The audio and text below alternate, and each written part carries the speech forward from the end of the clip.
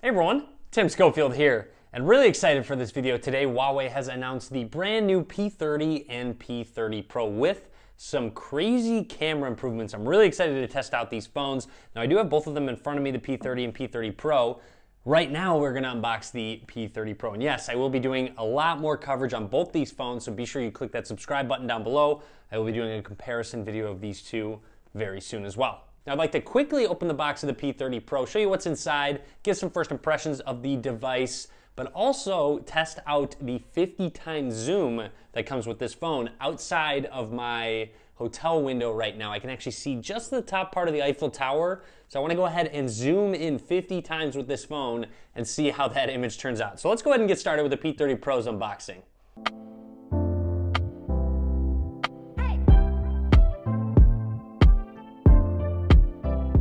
So here is the Huawei P30 Pro. It says like a quad camera down at the bottom. I also want to make note that this is the breathing crystal color, which I actually think is my favorite one out of all the new colors. There's a ton of them to choose from. 8 gigs of RAM, 256 gigs of internal storage. Opening up the box, you're greeted with the phone right away, and it looks like it does have an icon for that fingerprint scanner, which is in display. It's actually the second gen in-display fingerprint scanner, so it should be 30% faster than the Mate 20 Pros, I believe. Anyways, I'm gonna set this to the side for now, get a little hint at that coloring, and we're gonna look real quick at what else is in the box before we get to the phone. Now, right away, SIM ejection tool. I will be putting my SIM in this phone, actually. Very nice of Huawei that they include just a simple case.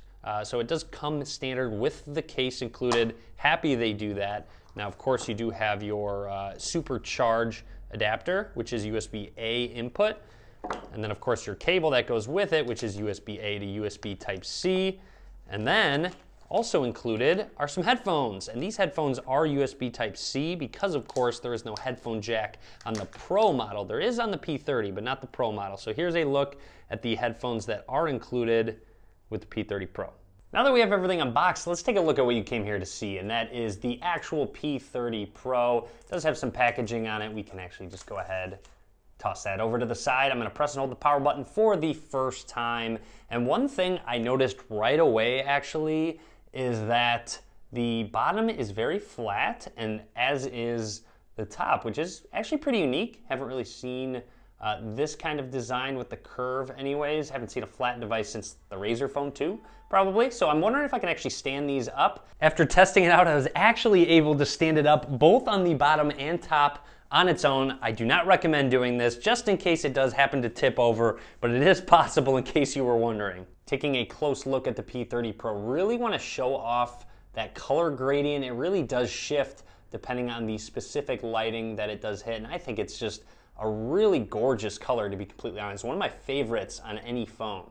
Taking a look at the right side of the P30 Pro, you'll notice volume rockers and a power button. That power button has a bit of an orange coloring on the inside, which also has a bit of an indent, so you can kind of feel the difference between the power button and the volume rockers moving along down towards the bottom. There is that flat bottom that I have mentioned with a speaker grill, USB-C, a microphone, and your dual SIM card slot.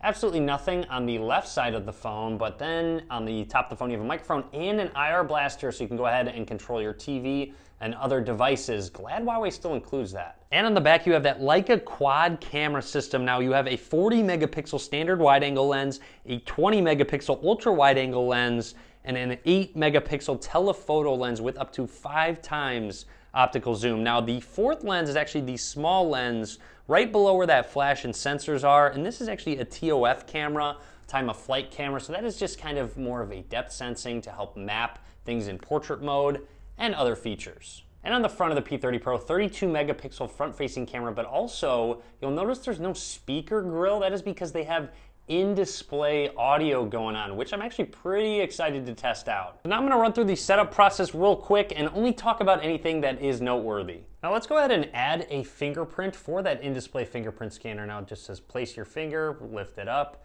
and place it. It is giving you actually suggestions on what part of your thumb or finger to actually recognize. So there we go. Now it says enroll the edges. So I'm gonna go ahead and do the edges of my thumb. Of course, you can do multiple fingers as well.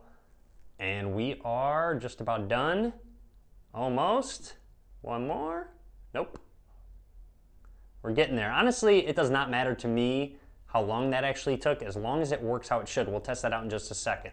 All right, so we are all done setting up the phone. We are on the home screen. First thing I'd like to do is jump into settings, go into storage, so you can actually see 13.36 gigs out of 256 gigs is used out of the box. I've not installed anything just yet, but that is, of course, with this review unit. Next, I'd like to test out that in-display fingerprint scanner, which we did just set up. You will see with the display, it shows where you need to set that finger, and that was extremely quick.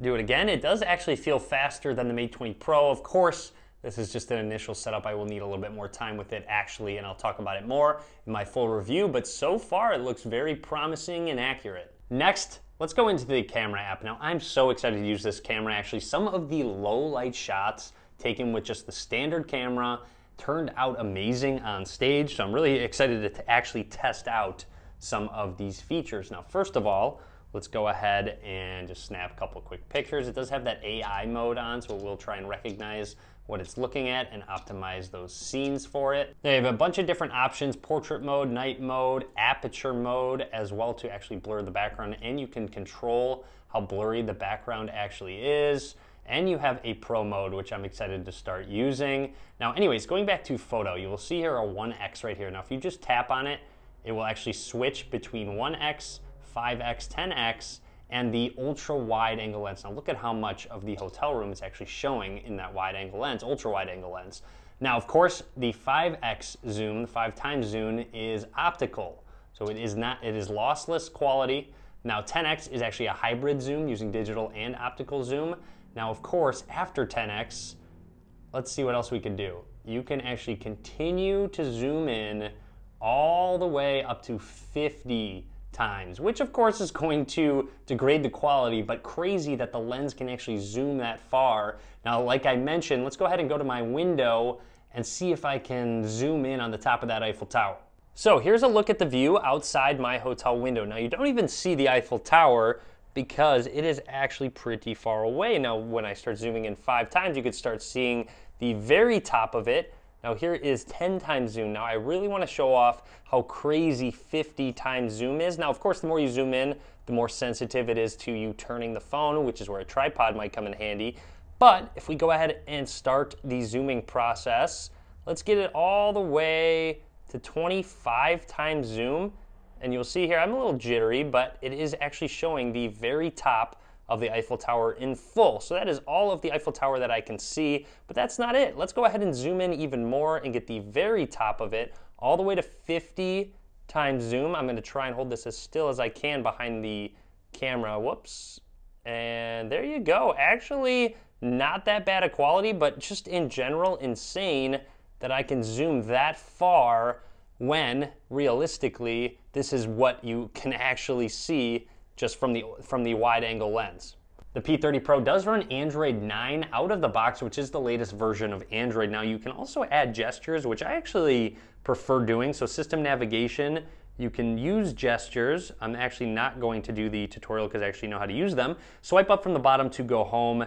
Now if you go into something you want to go back, you swipe from the left or right side of the screen and it will actually go back. Now if you want to get to your recent apps, just swipe up and hold, and it will jump into those recent apps. Now, what about the assistant? You can just go ahead and swipe up from one of the corners and let go, and it will open up your voice assistant for you. The P30 Pro has a 6.47-inch OLED display at a resolution of 2340 by 1080. Now, the sides are actually curved, so this is a curved OLED screen. This phone also has an IP68 rating, which means it is dust and water resistant, so nice if you accidentally drop it in some water, you don't have to worry about it.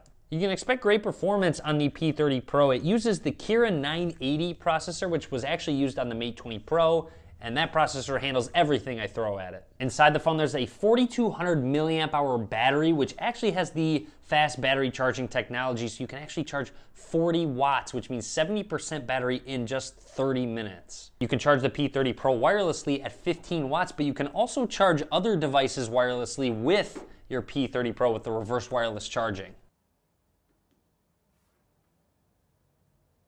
So overall, that is everything I wanted to cover on the P30 Pro for now. A lot more videos coming very soon, so be sure you click that subscribe button so you're notified. Shout out to Huawei's design team for this gorgeous coloring as well. Well done. And overall, that's the P30 Pro. Drop a comment, let me know what you think. And as always, guys, thank you very much for watching.